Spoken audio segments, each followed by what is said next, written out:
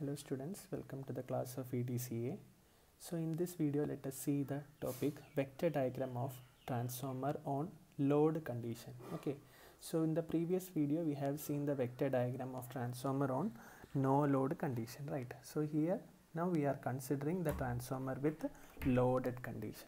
Okay, so the vector diagram of a transformer on load, it depends upon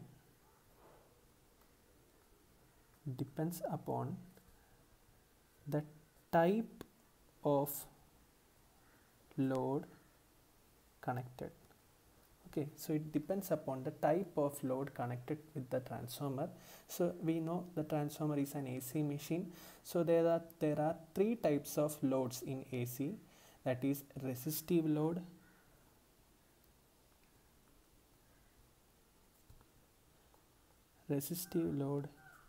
next one is the inductive load, and the next one is the capacitive load. For an example, for resistive load we can say heaters and all. For inductive load, any single phase induction motors like fans or centrifugal pumps, like that. So for capacitive load we can say any capacitors or choke or AC ballast, okay, we can say. So it depends upon the vector. So the vector diagram for each load will be different. Okay, so let us see. If the load connected is a resistive load, let us draw the vector diagram for a transformer if the load is a resistive load. Okay, so let us first draw the vector diagram of a transformer if the load connected is a resistive load. Okay, so here I have drawn a equivalent circuit of a transformer here, and I have written the voltage equations. Okay, so we can use this voltage equation to draw the vector diagram. Okay, so I am going to draw the vector diagram of a transformer, and the condition is I am connecting a resistive load across the secondary of this transformer. So here also, similar to our no load vector diagram, here also I am going to take the reference vector as the flux vector phi, because it links both the primary and secondary of the transformer. Okay, so I have taken the flux vector as the reference vector. Next I am drawing the E1 vector, that is the primary induced voltage E1 vector, which is quadrature with this phi vector. Okay, so E1 vector. And now I can easily measure the secondary voltage and the secondary current across this load. Okay, so I can measure from, I am coming from the secondary side to the primary we can go. So secondary side I am measuring the voltage vector and the current vector. So I am going to first draw the voltage vector. So I am taking a phasor difference here, and I am drawing a voltage vector V. So it is a secondary voltage, let us say it is V2. So since the load connected here is a resistive load,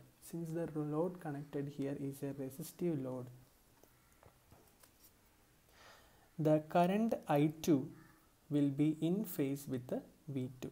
Okay, since it is a resistive load, I2 will be in phase with the V2. Okay, so the I2 vector will be in phase with V2, therefore I can draw the I2 vector over this V2 vector. Okay, since the load is a resistive load, I2 will be in phase with the voltage vector. Okay, next I have to draw the I2R2 and I2X2, and if I am getting the I2R2 and I2X2, I can plot the E2 vector, right? Therefore next I have to draw the I2R2 vector. So the I2R2 vector will be in phase with the I2. This voltage vector will be in phase with I2 because R2 is a resistive component, therefore I2R2 will be in phase with the I2.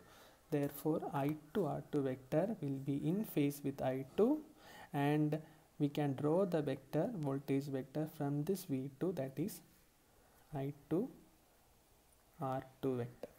Okay, next we have to draw the I2 x2 vector. So since x2 is a reactive component, I2 x2 will be 90 degree out of phase with the I2. Okay, since x2 is a reactive component, I2 or x2 component will be 90 degree out of phase with I2. That I2 in 90 degree out of phase at I2 x2 varum, and we have to draw the voltage drop from this end. Okay, so I can draw the I2 R2 vector.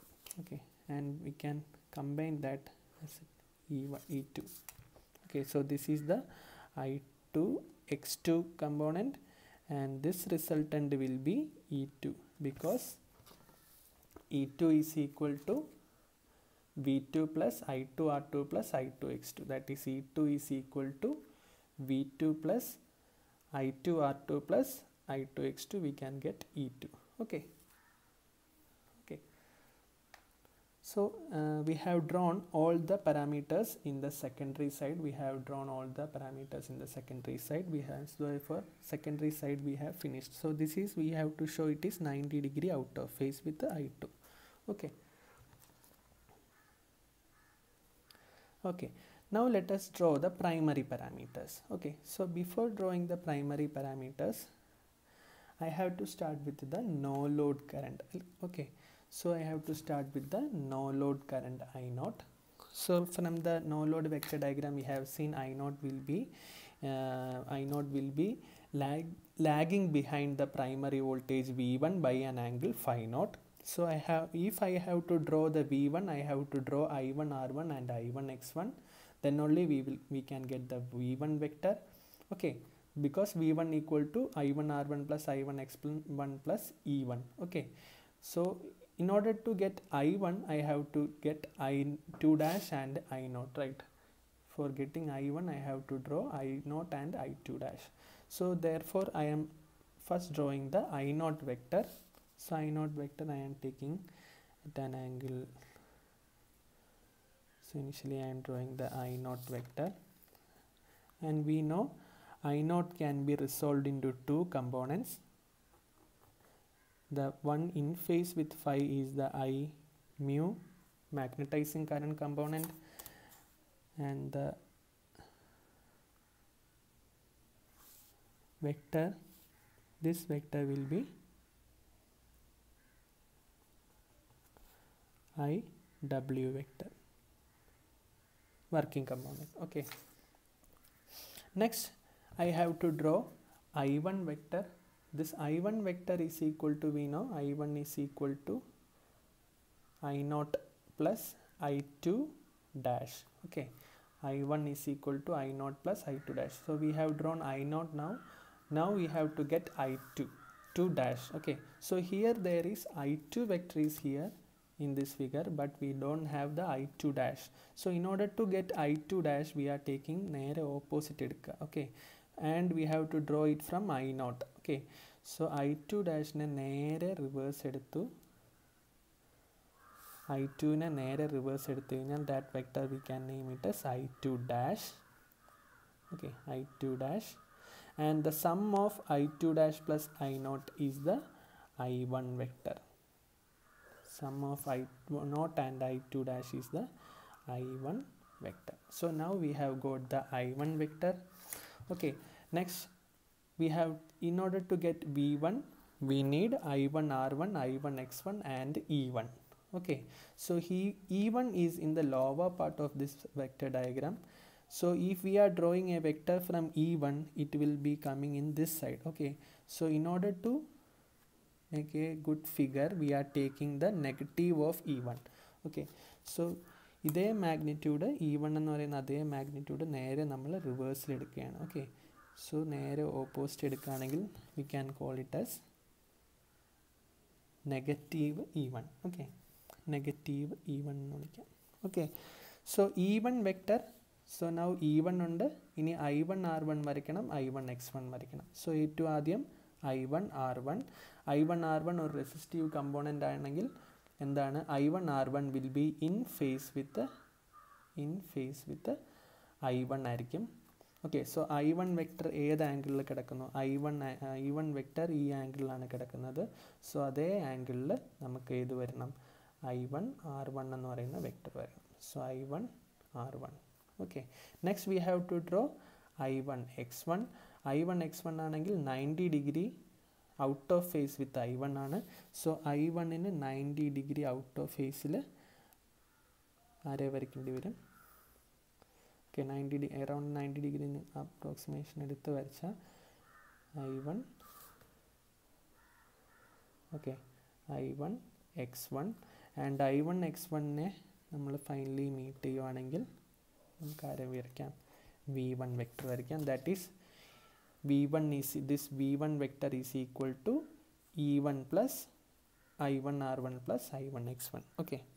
So V1 ഉം I0 ഉം തമ്മിലുള്ള angle we can call it as phi naught, and V1 ഉം I1 ഉം തമ്മിലുള്ള angle we can call it as phi 1. Okay. Okay. So this is the vector diagram of a transformer on a resistive load. So resistive load in the vector diagram ആണ് ഈ വരച്ചേക്കുന്നത്. Okay.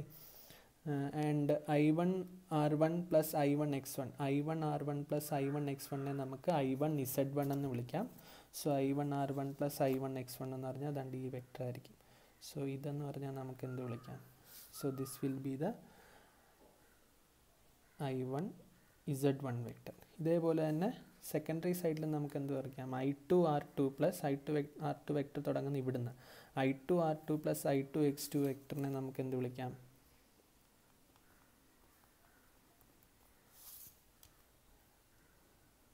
I2 Z2 vector. Okay.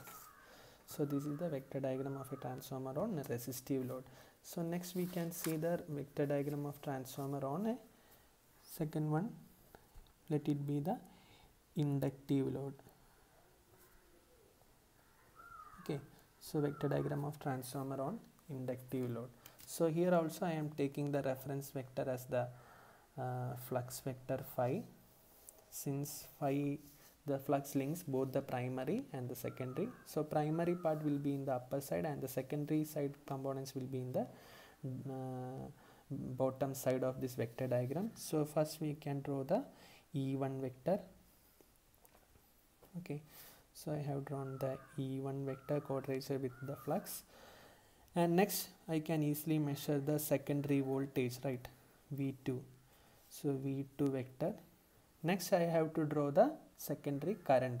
That is, now I have said it is the inductive load. The load connected will be an inductive load across the transformer. So in inductance, current will be lagging the voltage. In inductive load, current will be lagging the voltage. Okay, so I2 will be lagging V2 by an angle phi 2. Okay, since it is an inductive load, I2 secondary current will be lagging behind the voltage V2 by an angle phi 2. Therefore I2 will be lagging behind V2. Therefore I2 will be lagging behind V2 by an angle phi 2. Okay, so now I have drawn the I2. Next I have to draw I2 R2 and I2 X2. Okay, so I2 R2, first one I2 R2, since R is a resistive component, I2 R2 will be in phase with I2. So I2 ഏത് ആംഗിളിൽ കിടക്കുന്നോ അതേ ആംഗിളിൽ I2 R2 വരും. Okay, so I2 R2. Next I have to draw I2 X2. I2 X2 will be 90 degree out of phase with I2. I2 ന് 90 degree out of phase ആയിരിക്കും, and drop വരയ്ക്കുമ്പം I2 X2 ൽ നിന്ന് 90 degree out of phase ആയിട്ട് നമുക്ക് ആരെ വരയ്ക്കാം? I2 X2, and ഇതിൻ്റെ some ആയിരിക്കും, that is E2. Okay, so secondary parameters ഇത്രയാണ്. Next we have to draw the primary components. So therefore first we can draw the no load component I0. നെ വരയ്ക്കാം, and I0 can be resolved into I mu and